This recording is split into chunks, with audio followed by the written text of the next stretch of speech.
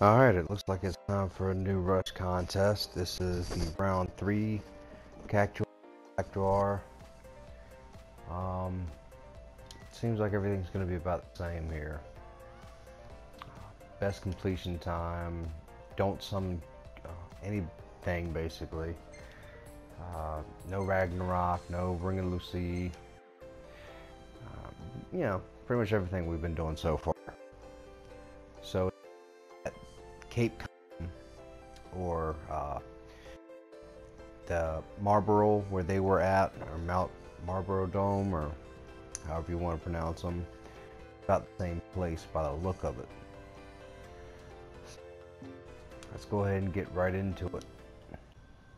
Alright, so they're all pretty low level here. Your timer's going to start off at 99 hours and work its way down, and that's your basic counter. Your total is going to be 100 Cactuar, Slactuar. It might be 50 each, it might be 60, 40, who knows. As of right now, they're seeming to be level 15s. So basically, daggers and firearms are their weakness. And pretty much everything else is not a weakness or the resistance to. So fire is resistant, and so is holy or light, depending on how you want to say it. And if you also notice, there's also level 40 Gladiolus, maybe? I don't know. He's got 89,000. So you can hit him with polearm, some kind of blizzard spell or blizzaga, freeze, something. Polearm and short sword, go to town on him, or just tear ass. Alright, first run wasn't all that great, but that's why it's the first run. Just kind of seeing what's going on and what I can use, and I'll go from there. Alright, for some reason, if it doesn't automatically, as soon as you run in here, you see all the Cactuars, Slactuars. As soon as they appear, you should immediately go into it. But if they don't do that,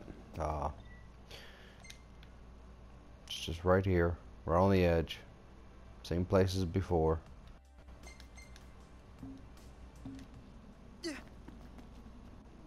So there's nothing real fancy. Just go to Caem and you'll pretty much run into something that'll let you know exactly where it is. Same as the other myth, and yeah, I think this is the third time they use this particular place.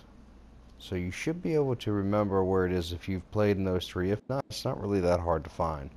Just come down off the road and you'll run right into this little location right here.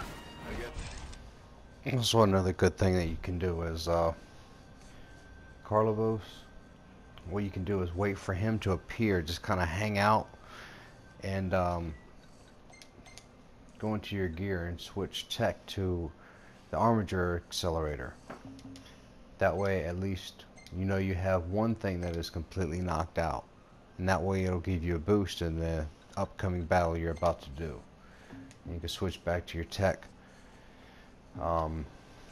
It's just kind of a, I just happen to notice it, so you can sit there on load on him and take him down, and then as soon as your time quest comes back up, you're not really going to have much of an issue at all. So that way, bam, time quest, you can hit the Armiger and you can go right into nailing him. Now keep in mind, I haven't done anything with food, so that might be another opportunity for you, is use food to supplement for something else. I'm just not using food at the moment. Alright, so kind of similar to the last one. Equip your best dagger for Noctis. That'd be Zwill if you have it, Vigilantes. Kind of work your way down. It depends on what you want to use, but general idea here. If you have 4 ribbons, at this point in time, with all the Oracle Ascension coins you could have bought, you should have maybe 3 or 4. If you've already beaten the game, you should have the basic 3. You know, just running around doing the basic quests, side quests, stuff like that. And then buy the 4th through Oracle Essential coin. And if you don't, your other option is the Star Pendant and the Rainbow Pendant.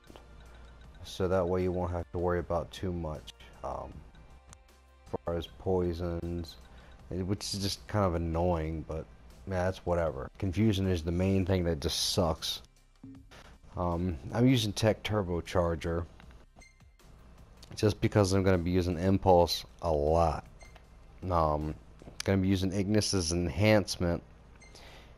Impulse, Warp Strike, tap out of everything. And if you happen to be out of ethers, just kind of run around and hold circle. It shouldn't be too difficult, but you know, there's a lot of things you can use. You can equip other things, like if you want, equip some kind of blizzard spell. It doesn't matter even if you want to go with high tier, but I would suggest not wasting it. Not unless you farmed and you've got a bazillion of them. But even then, you should have, like, I don't know, plenty of things to use Quint Cast on and kill off 8 to 10 of them when you cast them. But, you know, freeze also works pretty decent too. It's just like I said, I'd rather have the continuous effect of them with the Quint Cast. It's just my preference. You might have others. So that's my general setup. But in field of battle, I'm probably going to be switching from this will to my Quint Cast Blizzaga. That's just a personal choice. That's all it really is. You can do whatever you want, but as a good suggestion, either have ribbons, star pendants, or your rainbow equipped. And if you don't want to do that, last but not least, is always casual outfit, no jacket, so that way you're affected by pretty much anything. You know, it says that you can move freely.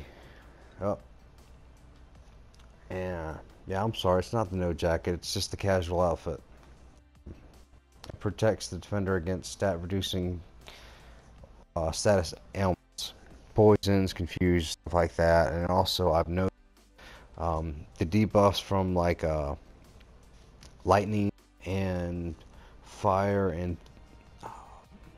any kind of freezing, all of those debuffs don't affect either. But I'm going to be warp striking. I'm going to stick with the Kingly Remnant. And if you haven't already, there's some pretty cool new outfits out now. If you haven't downloaded them, they're for free. The Trendy Outfit, with and without the jacket. But that's designed to defend against stat reducing status ailments. And then the other one allows you to land critical hits more quickly. So it's the same thing as casual outfit with and without jacket. It's just different now. But either way, I've actually paid attention. Use whatever suits you the best. Like I said, I'm going to be doing a lot of breaks than anything, so I'm just going to stick with the Kingly Remnant, no jacket. Alright, well, good luck on the leaderboards out there.